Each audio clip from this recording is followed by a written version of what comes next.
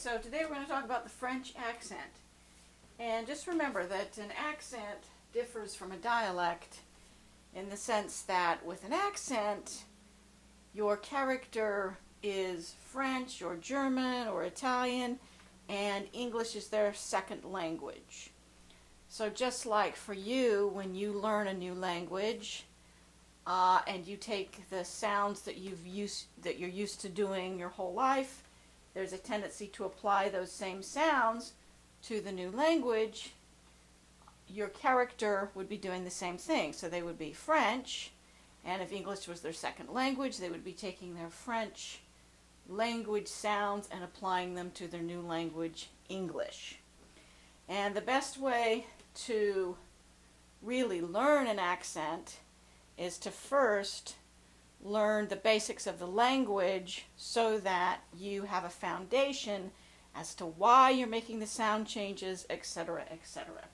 So that is what we are going to do today. So the French emphasize their words a little bit differently than we do. If we were to say these two words, photo and photograph, we would tend to put the emphasis on the first syllable. Photo, photograph. With the French, they tend to put the emphasis on whatever the last syllable of the word is. So they would pronounce this same word, which is a word in French as well.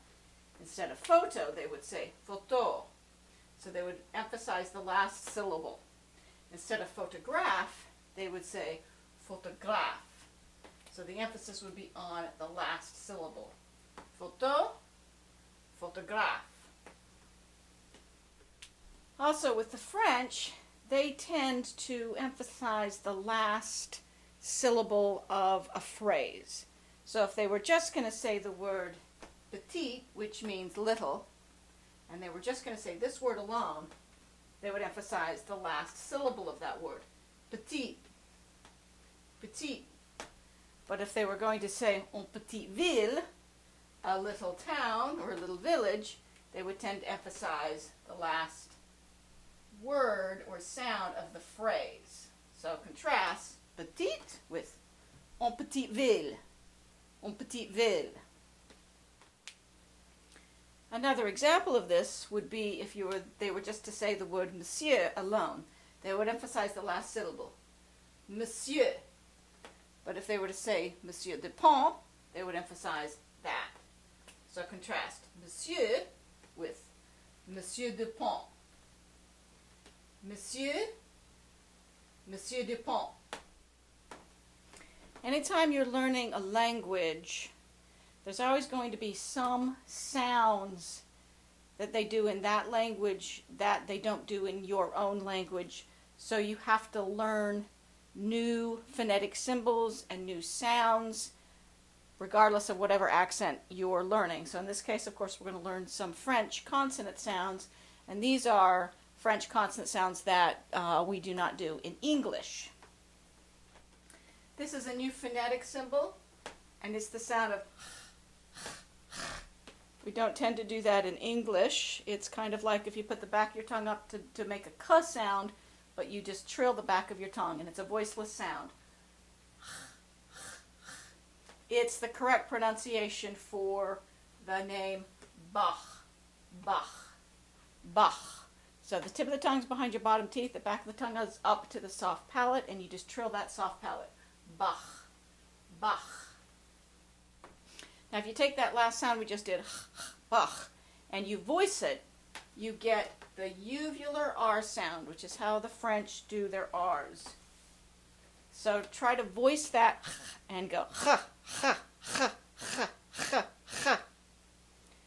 Probably the best way to do this is to put this in a word. So instead of saying Paris, we're going to say Paris. Paris. You're going to put the stress on that second syllable. So this is another example. We, of course, say Paris, first syllable. In this situation, it's the second syllable that gets stressed. Paris. Paris. Try to trill that, that back of that tongue to the soft palate. Paris.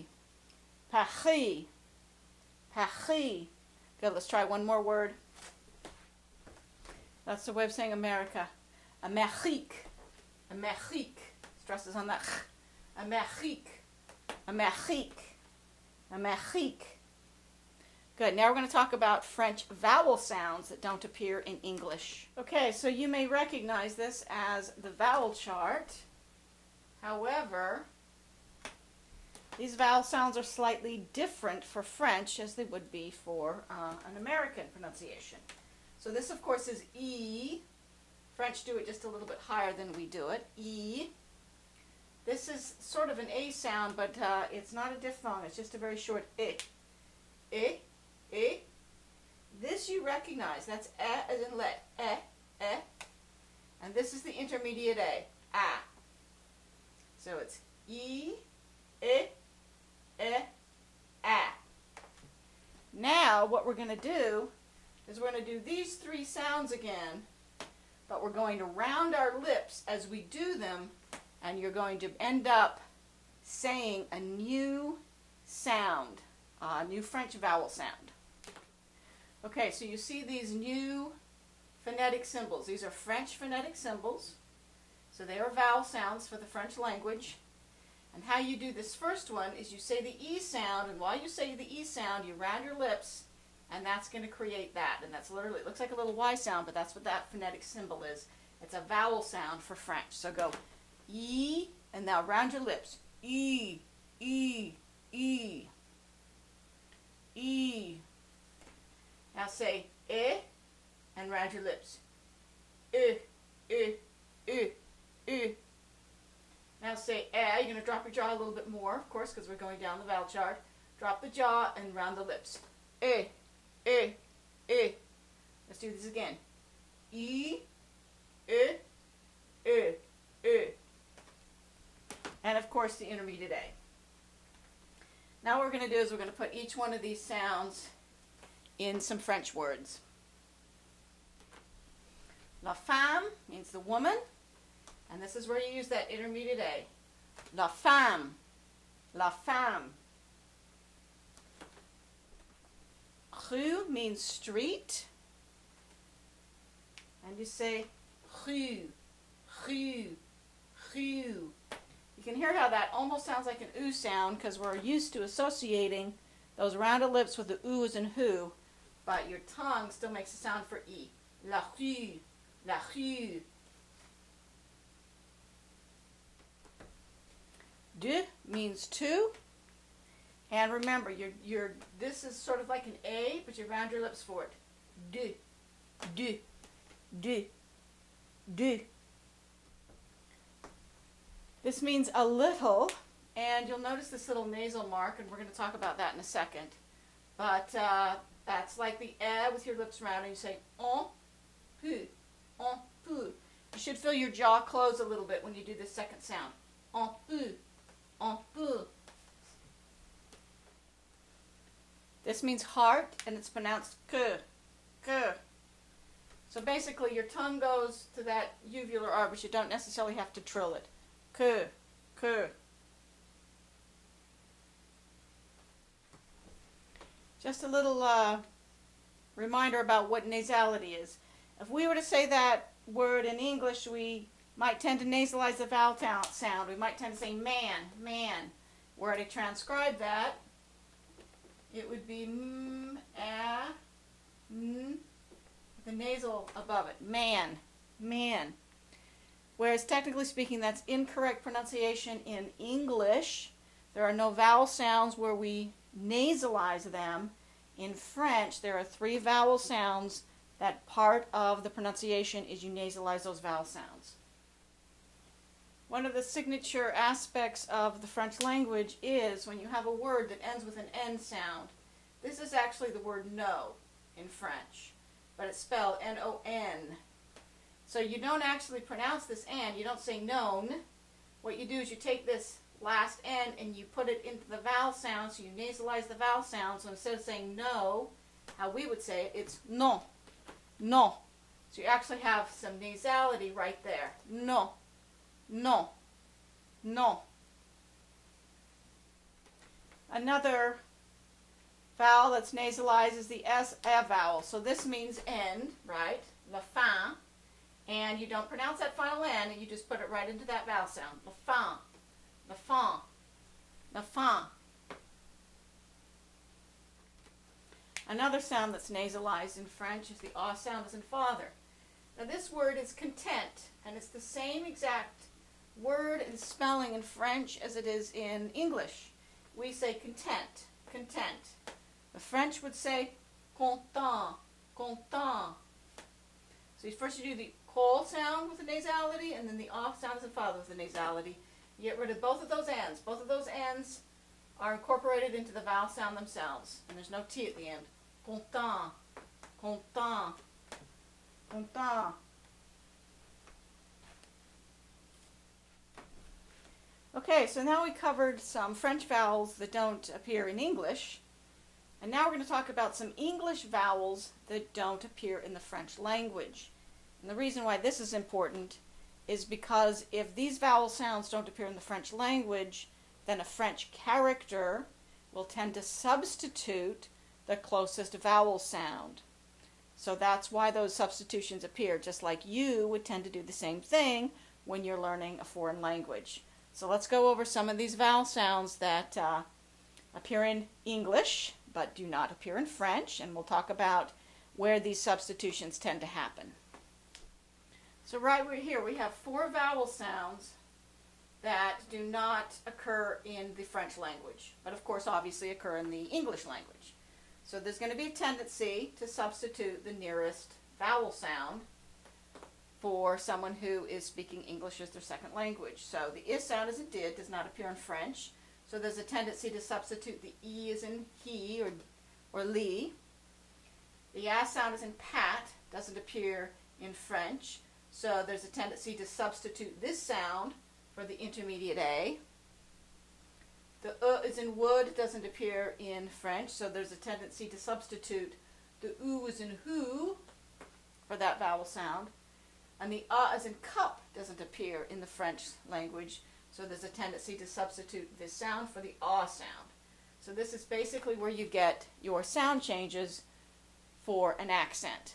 Now let's talk about consonant sounds that occur in English but not in French.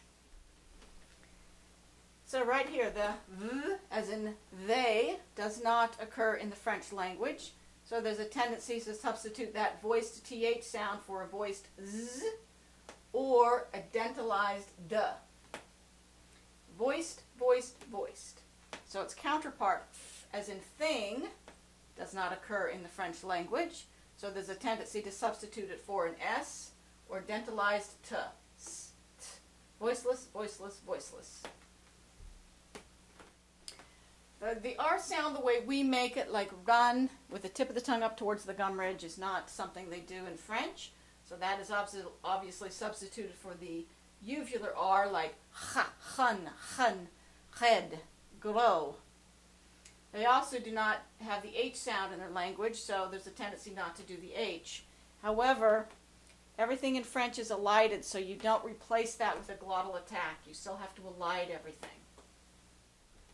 And lastly, the French do not have ch or j in their language, so there's a tendency to substitute the ch sound for the sh sound instead. And they also don't have the j as in judge, so there's a tendency to substitute the j sound for it, so saying judge instead of judge. Now let's learn some French words. Now this particular word is important that everybody learn it, regardless of whether you ever do a French accent or not, because you will likely run into this word at some point in time in your acting career, and it's deceptive in terms of its pronunciation. First of all, you see an N here. You don't pronounce an N in this word. There's no N in the pronunciation, even though there's an N in the spelling. And the stress is on the second syllable. So let's just sound it out phonetically. It's monsieur, monsieur. That's that new sound we learned. Monsieur, monsieur, monsieur. So make sure you know how to pronounce that correctly. This means thank you, and it's pronounced merci, merci, merci. That means yes, and it's pronounced oui, oui, oui. That means good day or hello, and it's pronounced bonjour, bonjour, bonjour. That means very much, and it's pronounced beaucoup, beaucoup, beaucoup, beaucoup. That means my friend, and it's pronounced mon ami, mon ami, mon ami. Now, if you were to just pronounce this word and it means my, that means my, alone, or before a word that has a consonant sound, it would be this. Mon. But, since that begins with a vowel sound, you link it. So now you add that N, whereas normally you wouldn't. Mon ami. Mon ami. That means please, and it's pronounced s'il vous plaît. S'il vous plaît.